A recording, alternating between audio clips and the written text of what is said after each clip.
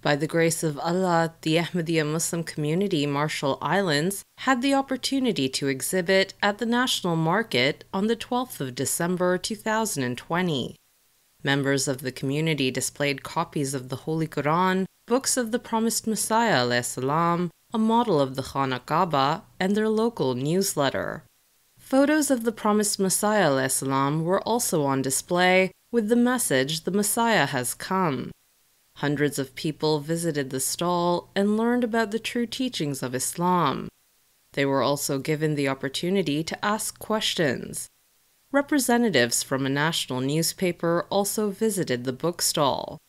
Hibbat Mirza, MTA News.